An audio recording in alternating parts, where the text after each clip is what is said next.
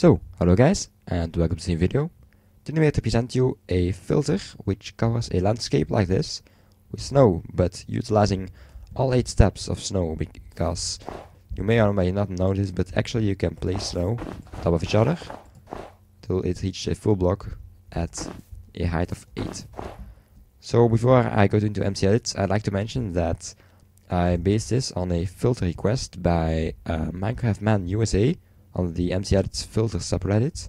I'll link to his post in the description. But anyway, I think that's gonna be about it, so let's get into MCEdit.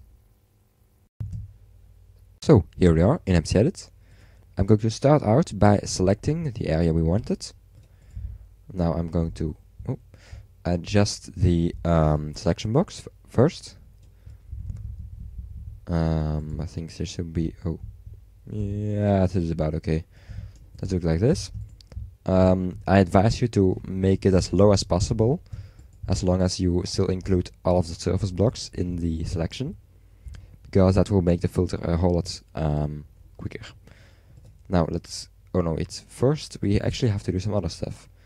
So I'm going to start out by removing all top flower parts. Basically, what we're going to do here is remove all flowers and tall grass and all that kind of stuff, because the filter will else not put any snow there, because if it would, it will also put snow in like logs of trees and that kind of stuff, which you probably don't want.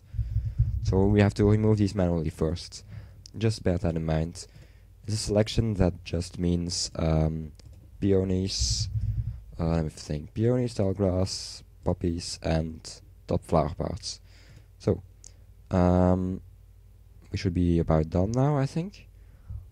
Yep, looks pretty clean in my opinion. Now I'm going to go to filters, to the smooth snow filter. Then we're going to go to the surface block, which I'm going to for this I'm going to use grass. Of course, the surface block is grass.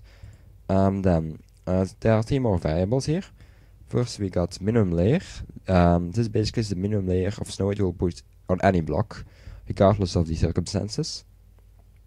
And basically, an important thing to mention with this one and the thickness is that 1 actually just refers to 1 snow layer. So like, if you have 8 snow layers, that means 1 snow block.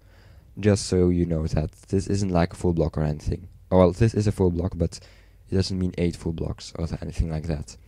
Now, secondly, the thickness. I'm going to stick to 8 here, the default value.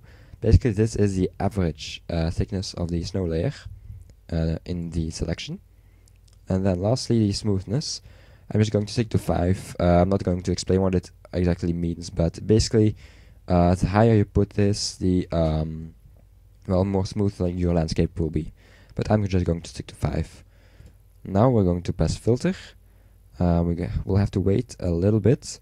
There we go. An important thing to bear in mind is that this filter can actually take some time to run, as you could just see.